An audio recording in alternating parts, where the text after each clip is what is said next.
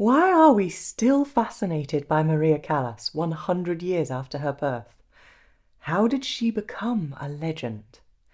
Gossip and scandal around her personal life still makes headlines. But as an artist, although there have been other singers who have been compared to her, or who have invited comparisons themselves, no one really has even come close.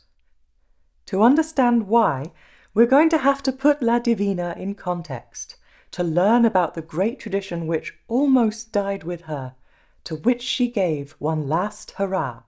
So I hope you'll join me today as we explore what made La Callas the greatest of her time, and whether she was actually the greatest of all time. Won't you?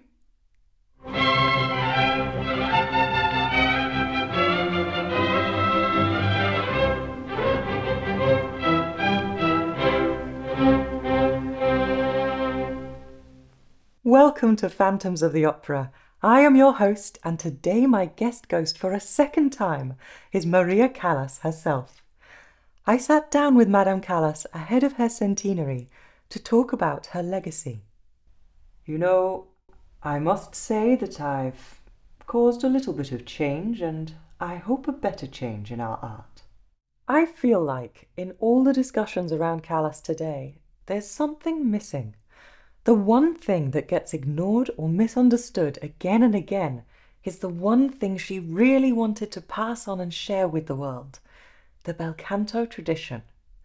So today we're going on a deep dive into the history and hopefully the future of opera and the unique place Callas holds there. We'll get a bit technical, but if you're not a musician, don't be scared. I'm going to try to make it easy to follow along. But please put on headphones so you can hear the detail in the musical examples without distortion. I come from the same tradition as Callas, and I've devoted many years of practical research reconstructing the training methods and performance styles of this school through the 18th and 19th centuries. I've learnt a lot while making this video, and I hope it gives you a lot to think about too. And if it does, please give it a thumbs up and subscribe if you want to learn more about Callas, the history of opera, and Bel Canto. Thank you. La tradition veut que lorsqu'on commence une émission, le présentateur présente, comme on dit, celui ou celle qui est l'hôte d'honneur de cette émission. Et généralement, ce sont des gens très connus. Alors on emploie une formule un peu hypocrite, on dit « on ne présente pas monsieur un tel ou madame une telle », mais on les présente quand même en réalité. Et alors avec vous, je vais vous le dire, je n'ai pas osé. Parce que je crois que vous êtes une des 2 ou 3 personnes dans le monde du spectacle qui sont tellement connues que même les gens qui ne vous ont jamais vu et jamais entendu connaissent votre nom. Chances are that if you are watching this video, you already have an idea of who Maria Callas was. But here's a brief refresher. Maria Callas's career began in the 1940s, and she became an international star during the 1950s due to her opera performances across Europe and America and her numerous records. She brought in new audiences unacquainted with opera. But she was divisive. Many opera-goers found a lot to criticize in her. Today, I want to argue that her approach to singing, her technique, style, and attitude is not as exceptional as it seems to us now, but really something very old that has been largely forgotten. It is the old schooling which does not exist, unfortunately, anymore. But I don't mean to imply that she wasn't special. First, there was her voice. She had a wide range encompassing soprano and contralto. She had power and a unique timbre. Je sens quelque chose dans moi, mais je peux expliquer qu'est-ce que c'est le secret de ta voix qui est comme ça. Et plus, oui, une voix très belle, oui. L'étendue énorme, du do jusqu'au fa sur l'aigu, énorme.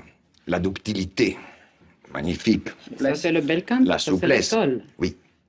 And there was her acting ability.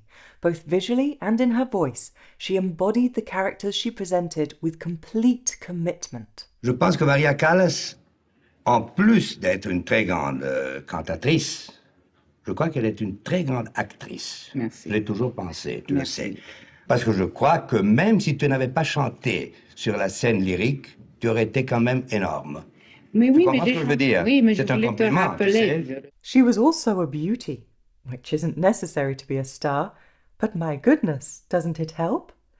As the impresario James Henry Mapleson put it in 1863, it is seldom that nature lavishes on one person all the gifts which are needed to form a great soprano. A voice whose register entitles it to claim this rank is of the rarest order. Melodious quality and power, which are not less essential than extended register, are equally scarce. Musical knowledge, executive finish, and perfect intonation indispensable, and to these the prima donna should add dramatic force and adaptability, together with a large amount of personal grace. Even these rare endowments will not suffice unless they are illumined by the fire of genius. By one only of living artists has this high ideal been reached, by Mademoiselle Tietjens. I'm no longer surprised at you knowing only... One prima donna, Mr. Mapleson. I rather wonder at you knowing any. Yes, the combination of a great voice, musical genius, acting talent, and beauty is rare, but not once in a century rare. However, when Callas made her debut, the standard of singing was lower than it had been in the previous century. And that's why, with her old-school training, she stood out. In the 20th century, Callas was almost unique for her level of agility and power, subtlety and variety of colour, and technical precision. Whereas in the 19th century, she would have had a lot more competition. This old schooling is called Bel Canto. This is the name given to the ancient Italian school of singing dating back to about the year 1600, when opera was invented. It was gradually overtaken by new ideas during the 19th century until only a few exponents remained in the 20th century. Verismo is a term used for certain operas written in the late 19th and early 20th centuries, which aimed to present everyday stories of common people, in contrast to the stories of gods and kings of the previous centuries, through music which was stripped of embellishment and therefore meant to be more expressive and realistic. Mais Verisme, chez nous, ça s'appelle, disons, de l'époque de Mascagni, de Puccini. C'est pour ça que j'aime beaucoup moins cette espèce de musique, parce que aussi, surtout, aujourd'hui, on exagère. Pour faire de Verisme, on fait des choses un tout petit peu vulgaires. Et alors, évidemment, ça ne fait pas du bien à la voix aussi. What is rarely talked about is the new way of singing that was developed as a response to this change in composition. Early Verismo singers and late Bel Canto singers can be hard to tell apart on record because they do sound similar in tone and in their use of legato, but you can hear the difference in their use of registers, vibrato, and agility. I've made a video covering some of these differences already, but the main thing is the Bel Canto singers could sing the new Verismo music. The Verismo singers couldn't sing the old Bel Canto. Renata Tebaldi, for example, was a superb Verismo singer. The press was keen to compare her with Callas and stir up a rivalry between them. Now, you said Tebaldi challenging me. How can she challenge me? Can she sing the operas I sing? No. So, may I say another thing? Rivalry. We have no such thing between us, because I have no rival now, because up to the moment that another soprano will do exactly what I do, the repertoire I do, the way I act, the way I am, and everything is quite different from my colleagues, though I admire them enormously. So, up to the point that these so-called rivals of mine, without being disrespectful, until they do exactly what I do, then I will consider them my rivals. By the 1950s, the differences between Bel Canto and Verismo singing had become more pronounced. It's possible Verismo was influenced by the 19th century German school, but I don't have time to talk about all the complexities today. A darkened tone, made by lowering the larynx, was the new ideal, whereas Bel Canto had always emphasized a brighter tone and light vocalization with a mobile larynx. My teacher always kept me on the light side. She knew I was a very heavy voice, But she knew also that such heavy voices should always be kept limber. You must always keep the voice lighter than what she is, and agile. Heavy lower larynx singing might be thrilling to listen to, but it does deteriorate the voice over time. If you don't have the bel canto way of singing, which is the schooling, the proper schooling, you just frankly cannot sing for a long time. You might be able to sing on youth, shall we say, on energy for a few years, but it won't last.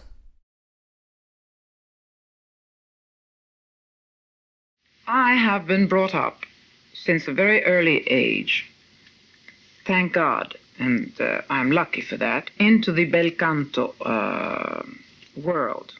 So it is not a merit of mine. I just happened to be born at a period where I just caught the last bit of these people that were very competent. I had the good fortune of having Elvira de Hidalgo for my teacher in Greece during the war, so I automatically was born into the bel canto method. She had the great training, maybe even the last great training of the real bel canto. So, as a young girl, which means 13 years old, I was thrown into her arms, meaning that I learned the secrets, that I learned the ways of this bel canto, which, of course, as you well know, is not beautiful singing. It is a way of music. This is something people often misunderstand, because they literally translate the Italian bello as beautiful, but actually it can also mean good. The bel canto does not mean beautiful singing. It means the technique. Wasn't your bel canto training actually a handicap at the start of your career? They really came to me when they just couldn't find another one to cast in the role. By the time Callas was making her debut in Italy, bel canto was associated with the trope of canaries. The term canaries refers to light-voiced singers that warbled a lot of quick notes like a little songbird in a virtuosic but emotionless display.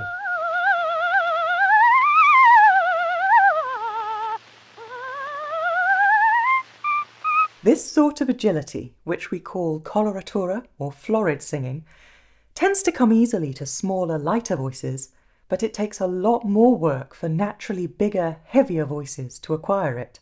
What I mean by big voices, intense voices, power of expression, of colors, and of melodic line. In earlier centuries, all singers were trained to sing the fast notes as well as the slow. In fact, it was considered an essential part of vocal training and a very healthy study for the voice.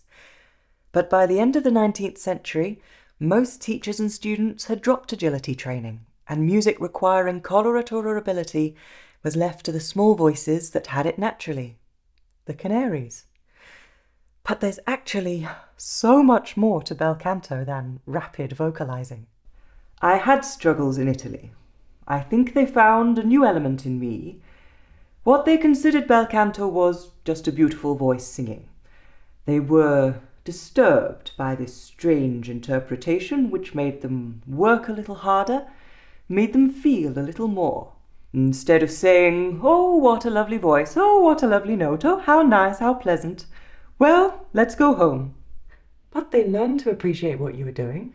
Well, they didn't immediately with me, but they would when they heard another singer. Then they would say, "Oh, but she's boring. No, I think the other performance was better." They can't say what it was, but they felt that they weren't satisfied with it.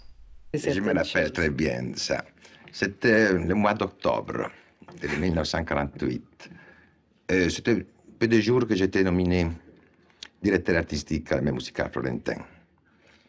Et alors, il m'arrive un coup de téléphone du maestro Serafine. Et me dit, écoutez, Gianni, vous devez venir tout de suite à Rome parce que j'ai rencontré une artiste. Elle veut partir pour l'Amérique, elle veut laisser l'Italie. Et si je n'ai pas une chance de la faire rester, je ne peux pas la faire rester en Italie. J'avais pas beaucoup de contrats dans le temps.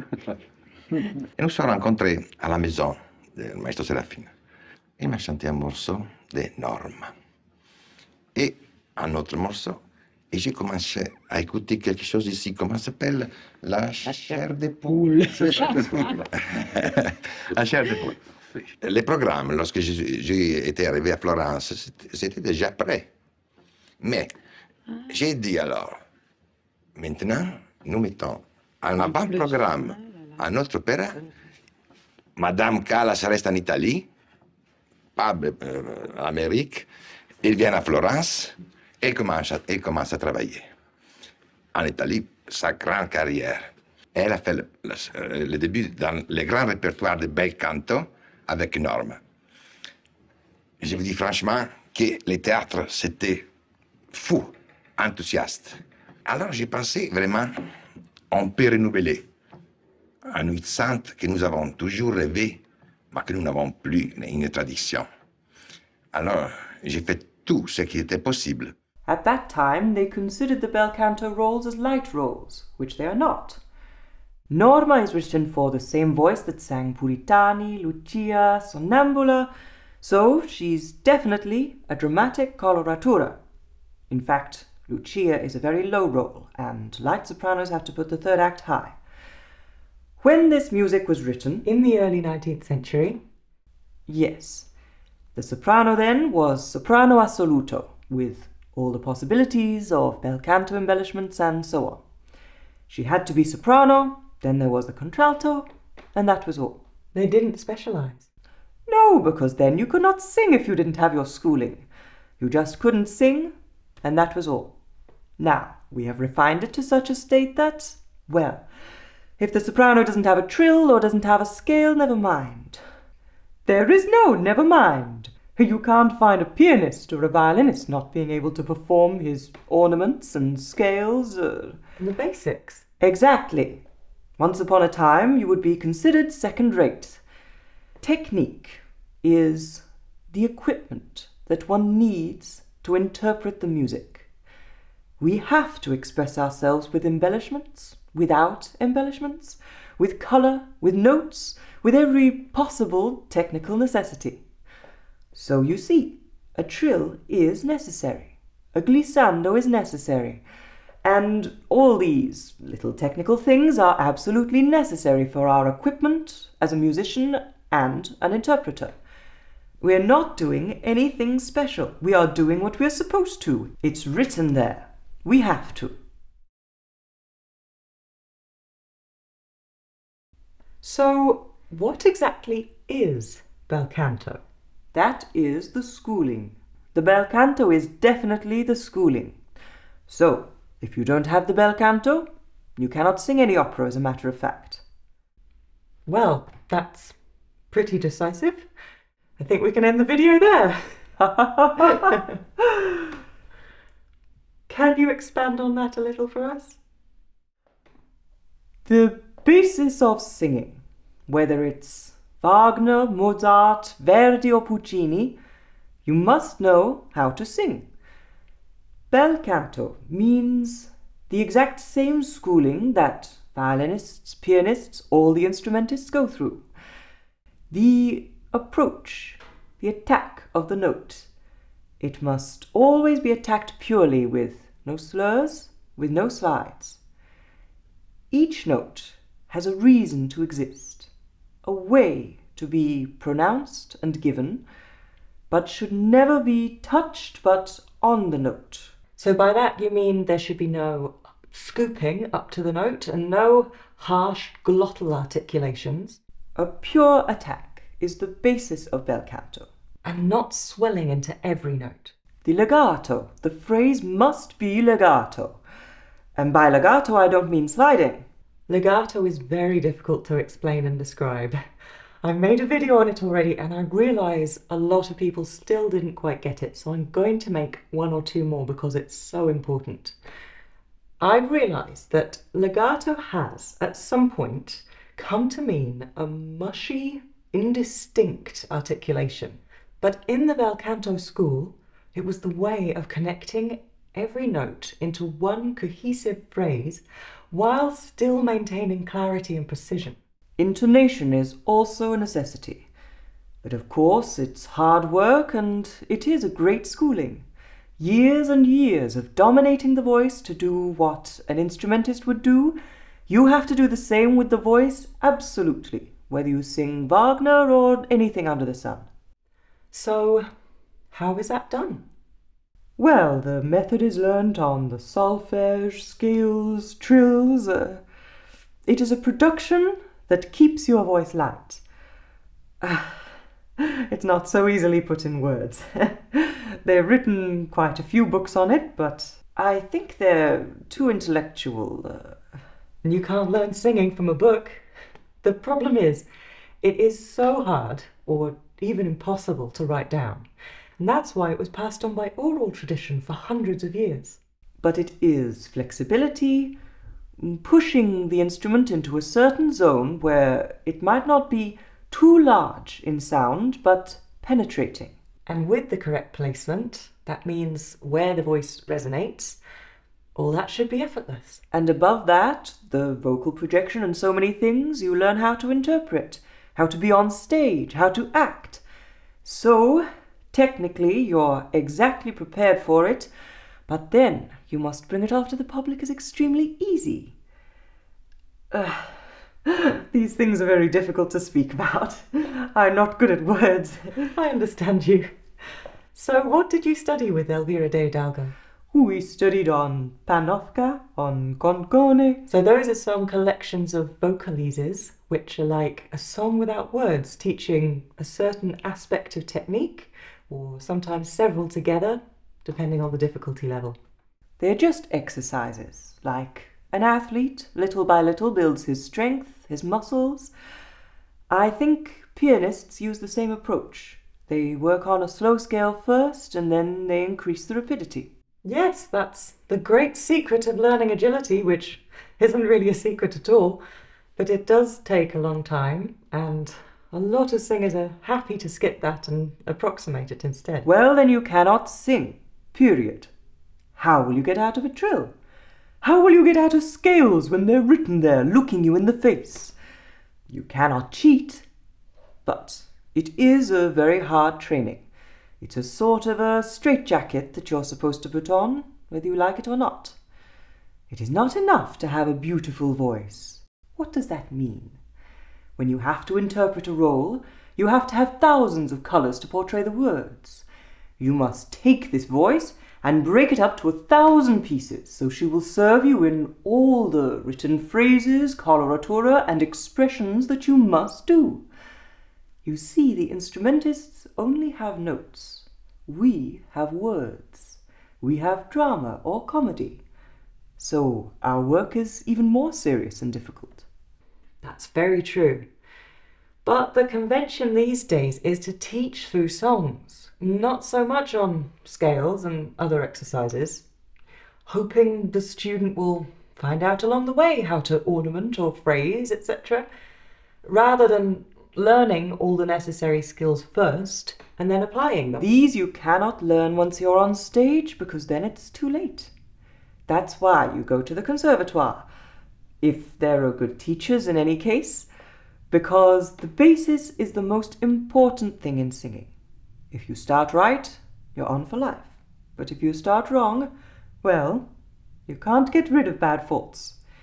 You must learn interpretation, the styles, all the acrobatism that goes with it, the vocalizing plus the harmonizing. Music, in other words. Sadly, I don't think you'll find all that at a conservatoire anymore. Well, this is the problem. It is the old schooling which does not exist, unfortunately, anymore. We are just servants of art. We serve art, and that is our first purpose. Now, if you do that, you're great, you're famous, you have money, but the work is hard in the beginning, during, and after. That is why I say that it's a lifetime job. And that's why you're always, always studying. You must set yourself a standard which is a whip. So you see, that's the way I am. That's the way I've been brought up. That was the way great artists were once upon a time. Let's go over again what defines the Bel Canto school. A cultivated natural tone, free, bright and penetrating. That means it's not artificially produced, darkened, throaty, or nasal. And it also means by using your unique resonance, you sound like no one else. Flexibility with lightness, precision, and true intonation. This is not just for showing off, but for healthy singing. Even if you're mostly singing music that doesn't include coloratura, you have to practice it. Legato line, which is a constant flow always present in the music. It actually makes singing much easier. Expression. Bel canto and opera develop together. Bel canto is opera. Opera is theatre, expressing drama and feeling through music. The Italian term chiaroscuro means light and shade, and describes the contrasts of timbre and volume used to express a variety of ideas and emotions. We've not yet mentioned register training, but I've made a video explaining registers a bit already. Briefly, they're like gears. If you want to go higher or lower comfortably and with ease, you need to change gear. Some schools use 1 or 2 registers, but generally Bel canto taught 3, for female voices anyway. It's complicated. Having control of 3 registers instead of 1, and being able to mix them, gives a singer many more tonal colours to play with. In Verismo, a uniform sound across the entire range is preferred, without any changes of gear. All of this is done with the aim of long-term vocal health and the possibility of a long career. Bel canto sounds so easy and so pleasant to listen to because it is not putting any strain on the voice. This is done by avoiding extremes, such as forcing or shouting, singing on the throat, singing constantly with dark tone, or constantly with vibrato, overusing your highest or lowest notes. These were all known to wear out a voice prematurely. It's important to point out that these 6 things are not exclusive to bel canto on their own, but only with all of them coming together to be greater than the sum of their parts can it be called bel canto. It's not so surprising after all that it takes up to 10 years to learn everything, but although born stars may be rare, with the bel canto schooling, singing of high caliber doesn't have to be. So, now let's hear an example of bel canto. Callas made this record in 1949. It's an aria from the role that changed her life, when she stepped in for an indisposed Elvira in I Puritani. Here are some things to listen out for. Expression. You'll hear this extract starts with an audible gasp, as though she's gently weeping. Agility. Some light, accurate downward scales. Contrast. Switching suddenly to a louder, fuller tone and then back again. Lightness. Her high notes are very easy and sweet but full. Unbroken legato throughout. She's using minimal vibrato, and the words are perfectly clear.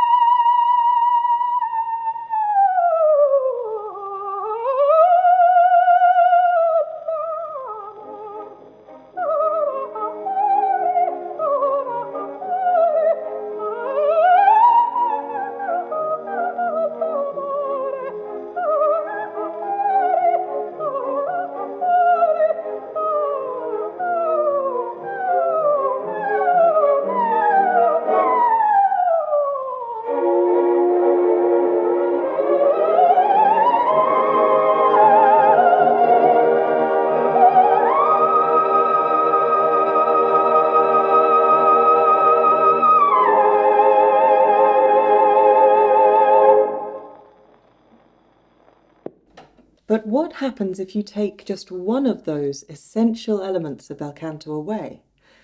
Well, Callas can demonstrate that for us too. Let's listen to some of her predecessors and play a little game of Spot the Difference. Let's take the dramatic coloratura role of Leonora in Il Trovatore, first sung with great success by Rosina Penko in 1853. Unfortunately, we don't have any records of her. Callas first sang this role in 1950 in Mexico. Let's listen to a very little bit of Lilian Nordica, the great Wagnerian soprano. She made a test record of the first aria from Trovatore in 1908, but she was unhappy with the results, so it was not released. According to Hermann Klein, she never achieved a record that was truly worthy of her, or that conveyed the thrill of her beautiful tone.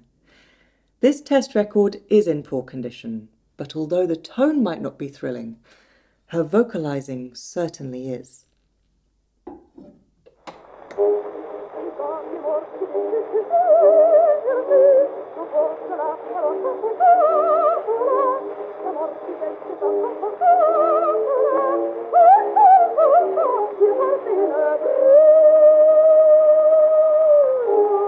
Now let's hear Callas sing the same thing.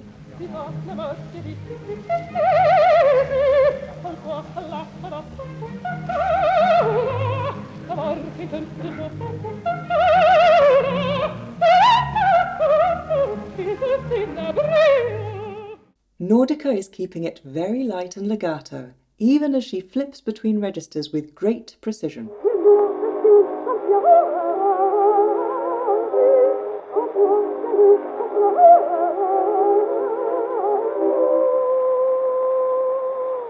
But Callas starts to sound heavy by comparison. Can you hear that?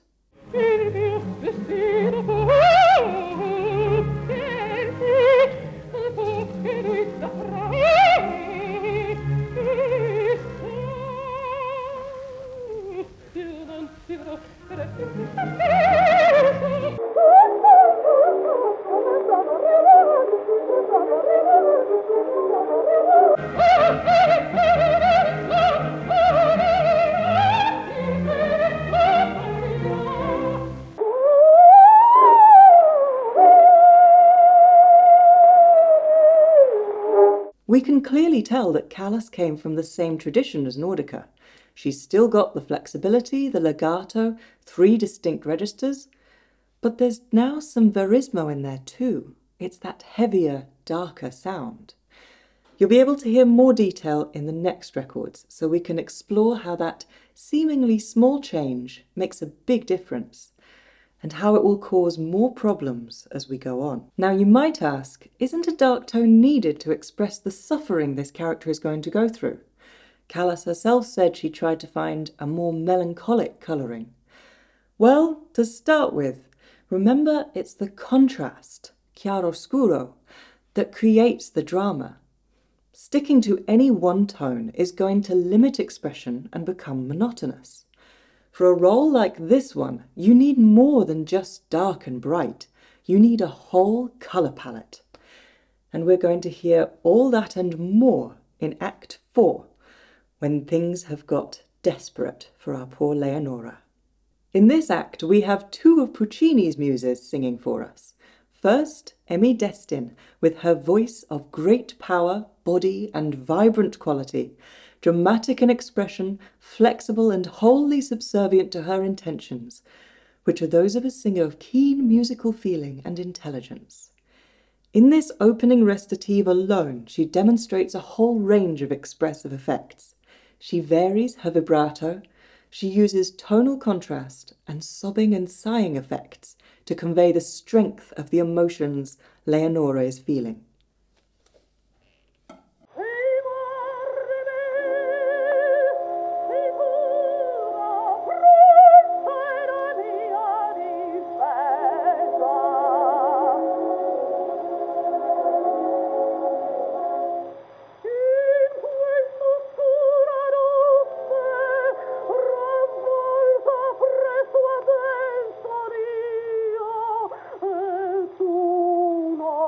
Song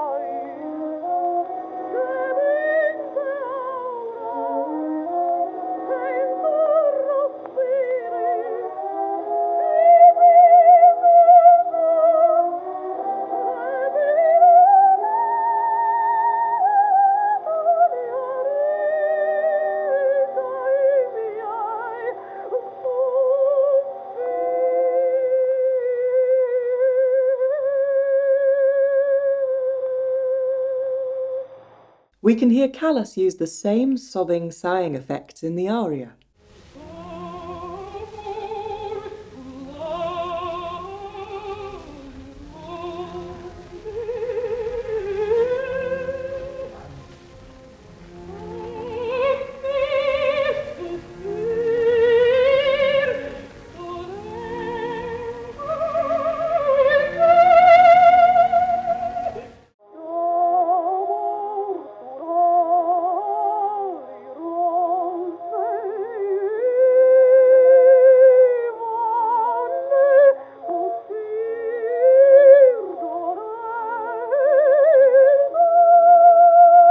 But Callas stays with the melancholy colour throughout the phrase.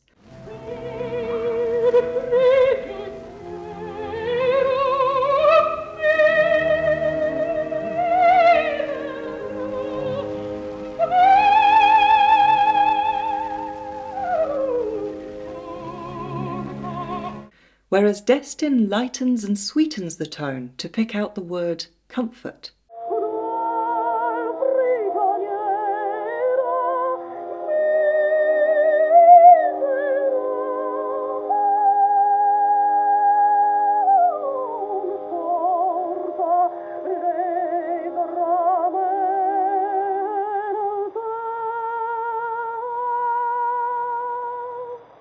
And I don't know how she does that, by the way. Callas is not lacking in feeling in this aria, though, and she can lighten it when she wants to, as in the cadenza.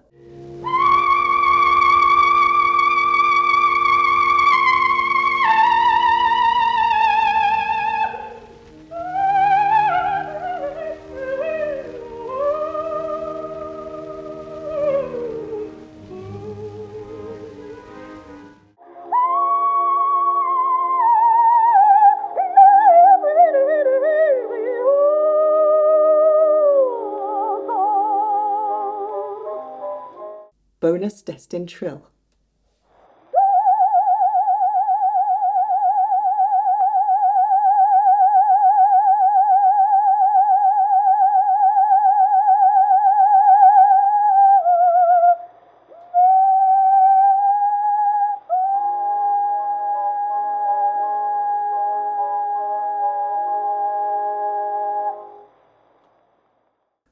Raisa was the owner of the enormous voice that inspired Puccini's Turandot, but she said, "I was trained first as a coloratura. This gives the singer a thorough, solid training, the sort of training that requires 8 or 10 years to accomplish. But this is not too much time to give if one wishes to be thoroughly prepared to sing all styles of music. A soprano, if thus trained, can sing Lucia one night and Norma the next, Traviata one night and Trovatore the next." Here we can hear how she exploits the qualities of the different areas of her voice for effect, rather than trying to keep them uniform. We hear a middle register with chest resonance mix on Preci, contrasted with chest register on the same pitches, Palpiti al cor, and she keeps the top notes light but piercing in head register. Listen out again for the varied vibrato and the sobs.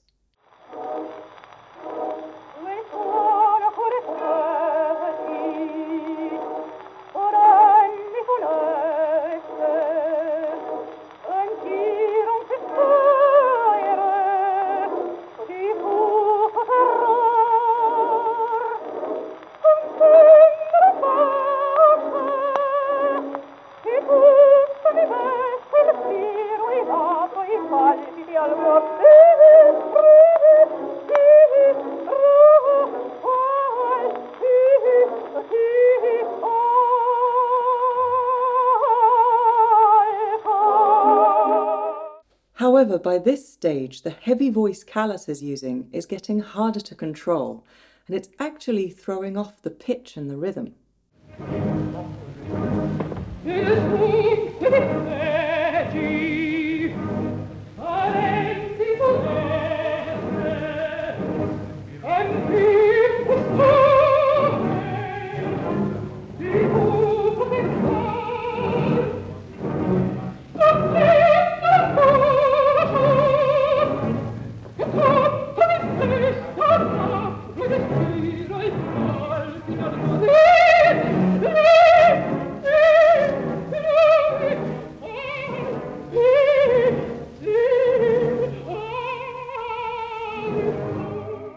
Instead of quel suone quelli preci, she sings quel suone quelli preci.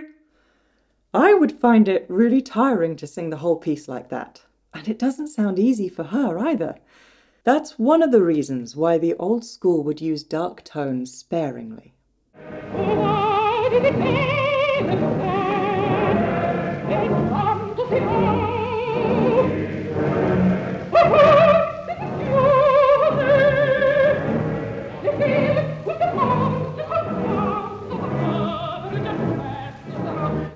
It sounds much easier for Raisa.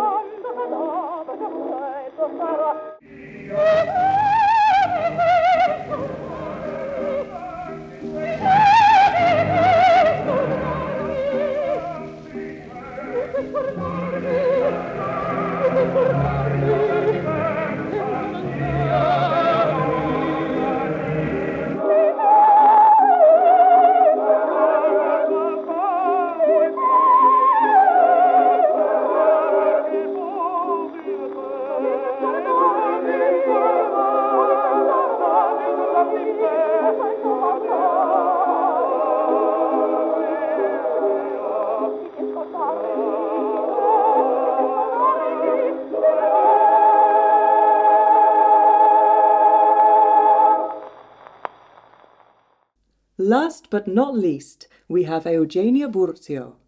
Her performances were too intense for some audiences, and apparently her studio recordings are quite subdued compared to how she was on stage. Perhaps I should take a warning here from Rodolfo Celletti, who said that it was absurd to draw parallels between her and Callas. Indisputably, Burzio's voice was superior for volume, ring, mellowness, and variety of colour. Indisputably, Callas's was superior for extension, agility, virtuosity, and variety of inflection and intensity. We are going to compare them, though. Burzio puts the words first. Listen to how she leans into the words extreme, estrema. And how can you ask me that? E tu lo chiedi?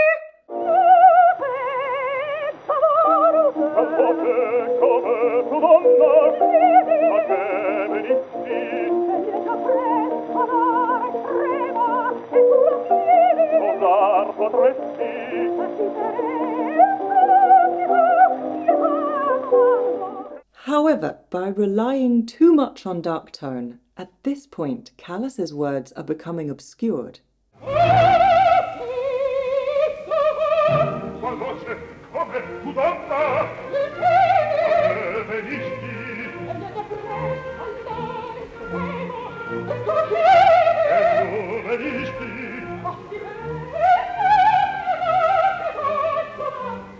Using the sobbing effect, Burzio sounds like she is tearfully and desperately pleading with the heartless Count. But notice how she drops the sobbing just before the high note to keep it nice and easy, and goes back into it at the lower pitch.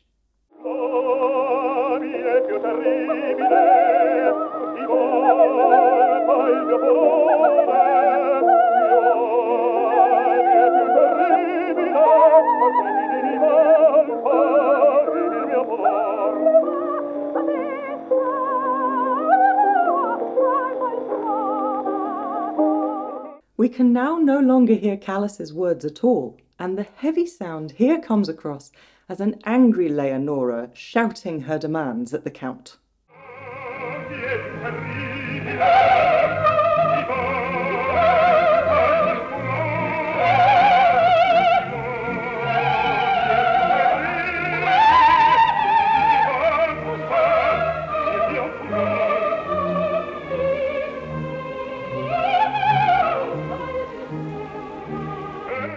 Burzio only uses a forceful, darker tone like this to give impact to certain words, such as the line, "My oath is sacred." Is sacra mia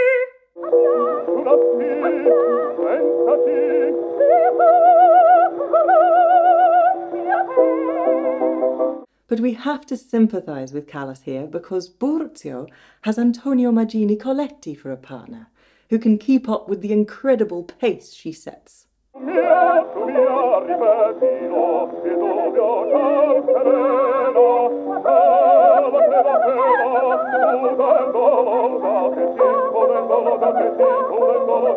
And Callas is trying to duet with Leonard Warren, who has all the lightness and suppleness of a hippo on a trampoline.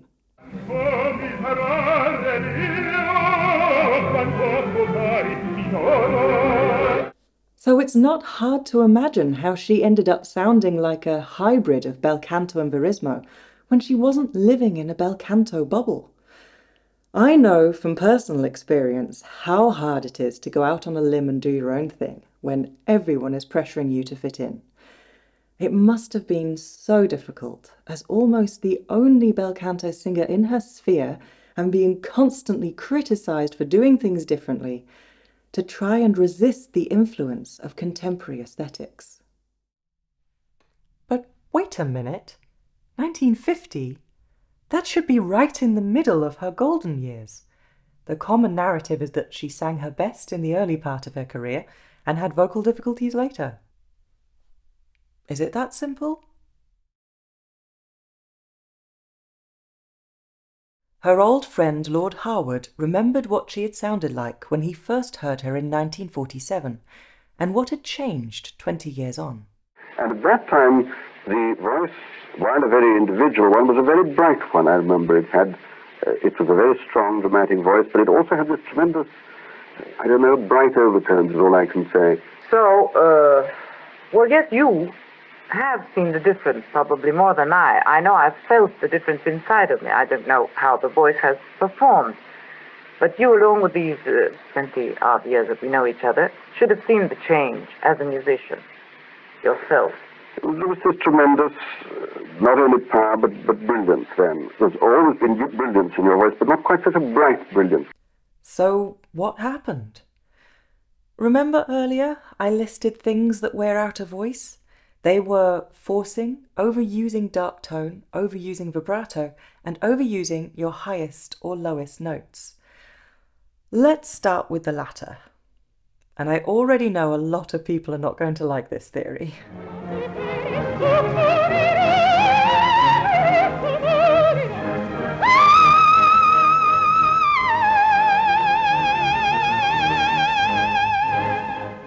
They knew back in the 18th and quite possibly 17th century that regularly showing off the extremes of your range would sacrifice freshness and lusciousness of tone. It thins the voice. And in her early career, Callas was the queen of interpolated high notes.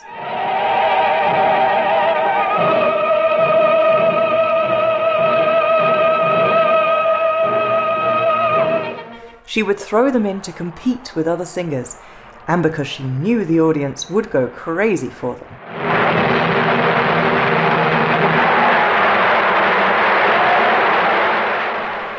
Sadly, it seems her teacher, a high soprano herself,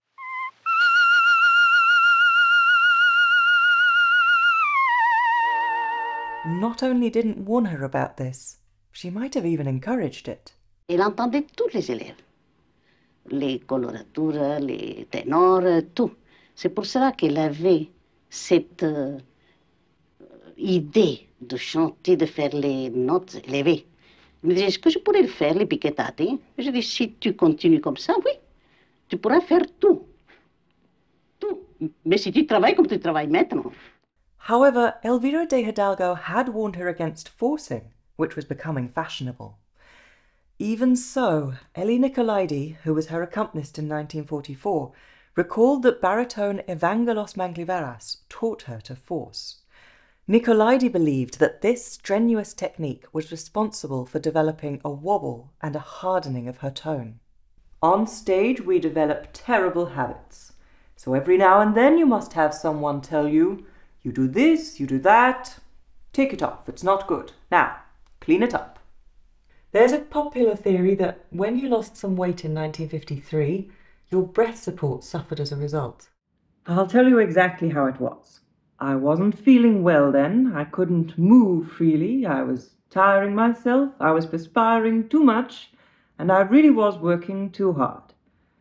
When I went to Rome to sing Lucia, it was such a hard ordeal for me in the first act. I was getting so heavy that even my vocalizing was heavy. How interesting. Well, because if you're overweight, then it's too tiring. Try and carry around 30 kilos on your back. Let's see how you can walk after a while. You can't do it. So I was annoyed. I darkened the color, all that, but it's nonsense. You can't do that. So you felt much better after you lost the extra weight? Yes, then I really felt well. So it's possible that in her early career she was picking up bad habits that were not part of her bel canto schooling. But in her later career, in the late 1950s and early 60s, I don't think it was necessarily technique that was getting in her way. As we talked about last time, she had many health troubles. I'm not going to go into detail about them again. If you want to know more, watch this previous video. But briefly, aside from having nervous breakdowns around this time, her neurological symptoms, jaw, sinus and ear inflammation, fatigue, and multiple hernia operations are just a few of the things that would have had a major impact on her singing. I wasn't happy. I was very tired. I wasn't happy with what I was doing. Something wasn't working, either in my technique or in my nerves or in my private life. Do you feel your technique changed as a response to your health changing? The instrument wasn't responding like I wanted it to. The instrument must obey you perfectly. There's no escaping that, the scores and so on. You can't just say, I can't reach that note. Not every day is a good one, but the maximum must always be more or less achieved. So you pushed through even when it wasn't feeling right? I went on singing for years when I wasn't happy. When did that start? I should say by 1957 I didn't enjoy singing anymore, because it scared me so. By 1965, I knew I had to stop altogether. My fans, my public, everyone thought I was wonderful. But afterwards, when I'd get home, I'd ask myself, Maria, leaving aside the applause, were you happy with it? And I wasn't. I never think that I'm marvelous, but to not even be as good as what I was used to, there's a difference.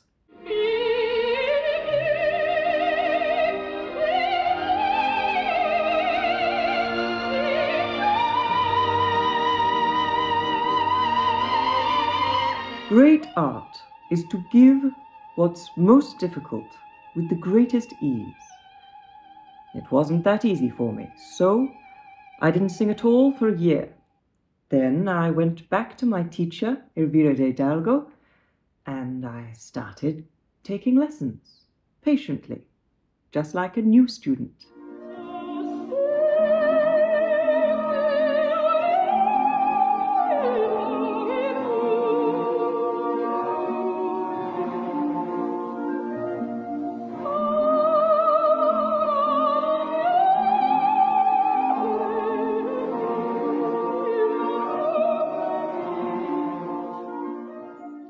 So that's why I don't think it's as simple as that she sang well for a few years and then she didn't sing so well.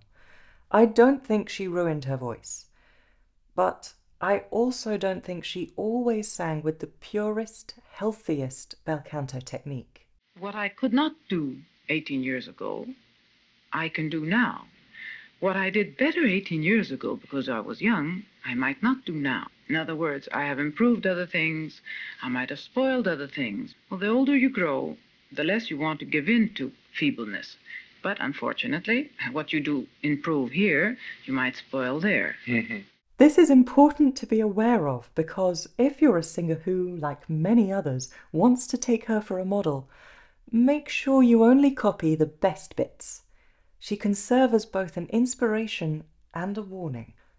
Despite the ups and downs, she became a legend, and deservedly so. Her fans, then and now, were and are moved by her soulful singing and astonished by the versatility of her technique. But I wouldn't crown her the greatest of all time. Because, for me, when comparing her with her predecessors, even at her best, I often find her less expressive. I don't know if that was something lacking in her training or a choice. We've only heard some tiny extracts of 4 other singers today, so I encourage you to go and listen to more of them, and let me know if you agree, and if you'd like to hear some more direct comparisons. Also, although she was right when she said that in the past versatility was the norm, even then there were some exceptional talents that stood out. Long before her much-lauded feat of singing Brunhilde and Elvira in the same week, there was Emma Calvé singing Carmen and Ophelia in the same week, or Maria Malibran singing Fidelio and La Sonnambula in the same evening, or Marietta Alboni singing not just the contralto and soprano roles, but even baritone. It was said that Adelina Patti could sing any music that was ever written. She excelled in comic roles such as Zerlina and Rosina, but she was also a sensational Aida. And we can also compare Callas with a direct contemporary from the Bel Canto school, another dramatic coloratura soprano who really could rival her, almost role for role. My teacher, Ray Woodland.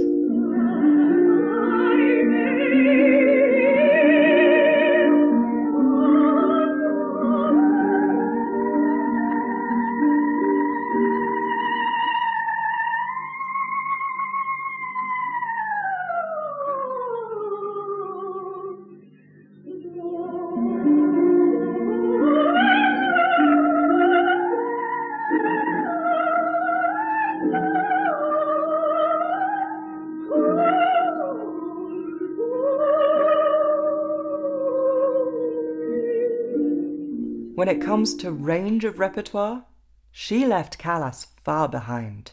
She sang everything from the Baroque era, which she loved, through possibly her signature role, the Queen of the Night by Mozart, all the Verdi, Wagner, etc., up to her favourite role, Mimi by Puccini, 20th century musical theatre numbers, and new works by contemporary composers she inspired, such as Benjamin Britten, Arthur Bliss, and Michael Head.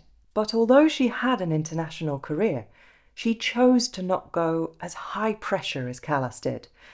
She actually turned down an invitation to La Scala in Milan. So maybe that's how she managed to avoid compromising her bel canto training, and never lost her voice. The purpose of this video is to prove the truth of what Callas said herself. It doesn't take anything away from her achievements, because her place in the history of opera is secure. I just think it's a shame for her that she wasn't born a century earlier, when she could have had some of the best teachers ever, and real competition which would have pushed her to be even better. But it's fortunate for us that she was born when she was, so that we could benefit from her. And because she proved that even an echo of bel canto is a marvel to those who have never heard it before. Isn't it good news that she wasn't unique in history? That means there's the possibility we can create another Callas.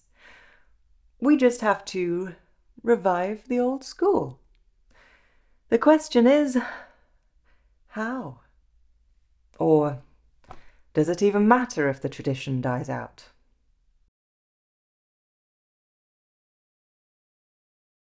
Music is the straight way to go to the heart and to the mind of people. So the main thing, I believe, though I give enormous attention to the words, I try to find truth in the music. That is what creates the intangible power of transporting the public into a higher, bringing them above the normal. Transcendence. Exaltation? Exaltation, exactly. Maybe the luckiest thing that happened to me in my early career was that I was coached by Tullio Serafin. He taught me exactly the depth of music. This is what we learn from old people when we start so young and we are growing as artists. They hand on to us centuries of accumulated experience. Tradition, yes. We are short of good tradition today. There's a lot to it. A lot of devotion, dedication, sacrifice. Art is really so great that it frightens me sometimes. What I learned from Seraphine was that you must serve music, because music is so enormous and can envelop you into such a state of perpetual anxiety and torture. But it is our first and main duty. Now, it's very difficult because we're only human, and the more you do music, the more you serve music, the more you realize you do very little for music. What I take from this is that it needs to be a community effort. It's too much for just one star, no matter how inspirational, to do all on her own.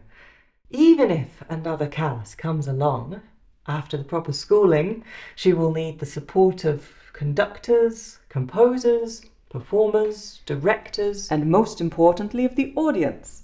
I'm always speaking about the audience because, after all, we do perform for them. We can't just perform for ourselves or the conductor. But what if they prefer certain aesthetics which aren't actually healthy singing? Then, should we compromise to please them? The public likes good taste, but cannot always understand what it likes. Also, as years go by, one thing is accepted and later on it is not accepted. So, we have to adapt ourselves, though with an old art. But hasn't that been the problem? Adapting and compromising has just led to everyone forgetting what Bel Canto really used to be. You said earlier that as a singer you have to set yourself a standard to hold yourself accountable. Yes, we must. It's our duty. It's our first duty. To ourselves, to music especially, because we serve a very beautiful thing. And a high art. It's one of the fine arts. But I think the audience is also responsible for, and entitled to, demanding a high standard, not just listening passively to anything they're offered. But how can they do that if they're not even aware of what good is? We have to teach the public, or rather, gently show them the way sometimes. How can the public know beforehand what we have taken years of devotion and study and scientific work over? We perform an opera and they have to understand in one evening? It isn't possible. So, really, if we could teach the public all these technical difficulties or the way we work, even if we could have lessons, it would be most interesting and most profitable for them too. They would love opera much more, and they would understand the good things and the bad things, and have less patience or more patience, and they would love us a little more too. Well, that's what I hope to do with this channel, in a welcoming way, because opera shouldn't be exclusive. I hope we're creating an involved and enthusiastic audience that will be as knowledgeable as the singers. The audience and we have to go forward, hand in hand, taking the same path. And if everything goes well, then there really is this exultation, this enthusiasm, this art, this something we can't quite explain. I believe we need to bring back the old schooling, because that's what, even with some adaptations or additions, continues to amaze listeners to this day. And fortunately, that can be recreated. There's a tendency for people to talk about you as a real one-off, as though everything you did was pure talent, rather than a product of a tried and tested method. And I think that can be used as an excuse to not even try to follow your example. At the time there was resistance. I might say even resentment.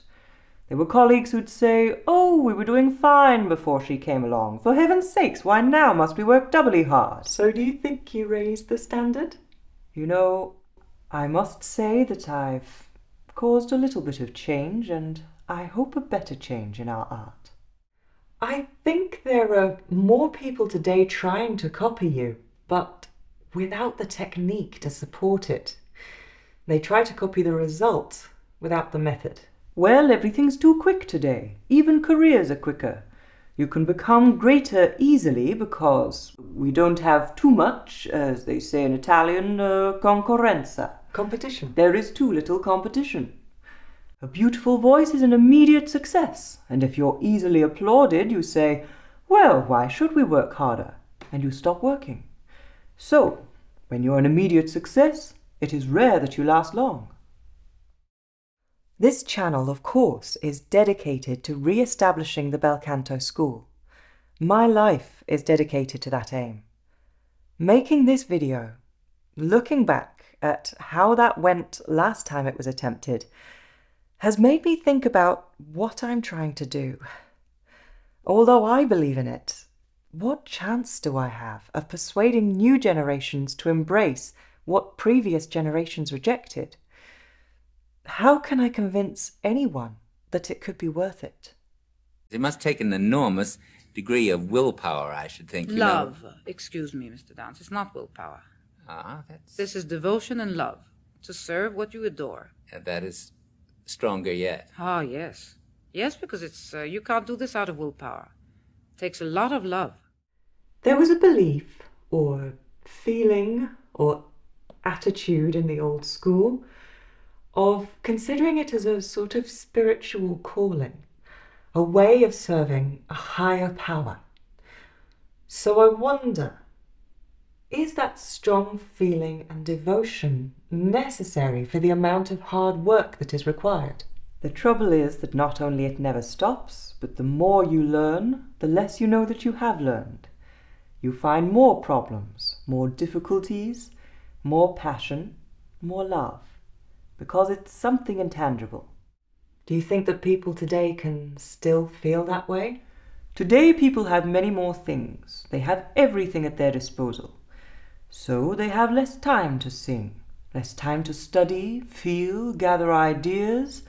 This all amounts to the same problem. 100 years ago, the public was different. They used to think differently.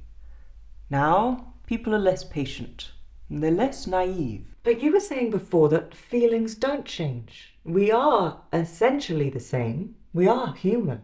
I firmly believe that we are, in the depths of our souls, romantic, sentimental, only we don't want to show it. We don't have courage to feel. We're afraid of what other people will think. So how do we overcome that? I think that youth should find strength. Even if others will say, "Oh, how stupid you are, how ridiculous, how old-fashioned." It's a matter of strength, of believing in what you believe. A career lasts a long while if the attitude that you have towards it is healthy and old-fashioned, which is always modern because it is always strung to its basic feeling. Timeless. Yes. What do you think? Can our young audiences today come to appreciate a highly skilled craft like this again? Can young students feel strongly enough to devote themselves entirely to it? Perhaps 100 years of convenience and consumer culture has taught us to appreciate what we traded for it. Maybe the time is ripe for Bel Canto to return.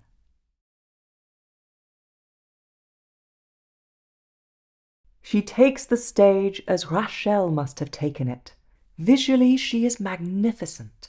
Musically, she exerts so much willpower and bends art to her fashioning in such an imperious manner that one guesses that even if she were to whistle the music or play it on a violin instead of vocalizing it, she would still make us hang upon her every phrase. She is, in short, the very antithesis of your canary soprano, your empty, unmusical prima donna. And yet, those with critical ears can scarcely fool themselves that she was not often singing sharp on Saturday, that her tutta forza was invariably sour, and that her climactic high notes often developed a zagging beat like the sound of a plank being sawn. Moreover, the actual timbre of the voice often sounded nasal and blocked. Free emission, the sound of a voice of natural beauty vibrating in perfect harmony, the noise, say, made by Madame Flagstad or the late Kathleen Ferrier, was simply not in evidence. But such is Madame Callas's witchcraft, that one was utterly resigned to including her second scene of Act 2 among the supreme experiences of opera. So, after all, was Maria Callas the greatest of all time? Probably not, no. but she would have been extraordinary in any century for her musical genius, her acting talent, her magnetic presence, and her strength of will to surmount almost any difficulty, fed by her devotion to her art. Because of these qualities, audiences found a profound connection with what she was doing. She continues to entice new fans in a way no other opera singer, dead or alive, does. She reminded us of what opera should be. She gave us a glimpse of what it was like in the golden age, full of thrilling stars with mass appeal. And to me, she represents what it could be again. She gives me hope that Bel Canto truly is timeless, and that, as she believed, we can build a passionate community again through gentle teaching and guidance, and not accepting any imitations or substitutions. I want you to remember, possibly, whatever I've said. I don't know whether I'll be here next year, but I want you to please try and remember, please try and make it that all this effort is not wasted, that you should take whatever little I've given you and increase it. Each and every one of you. It doesn't stop here. It has to keep on going, because you're supposed to follow up what we have done. Whether you see me again or not doesn't make any difference. You are the younger generation and you must continue it.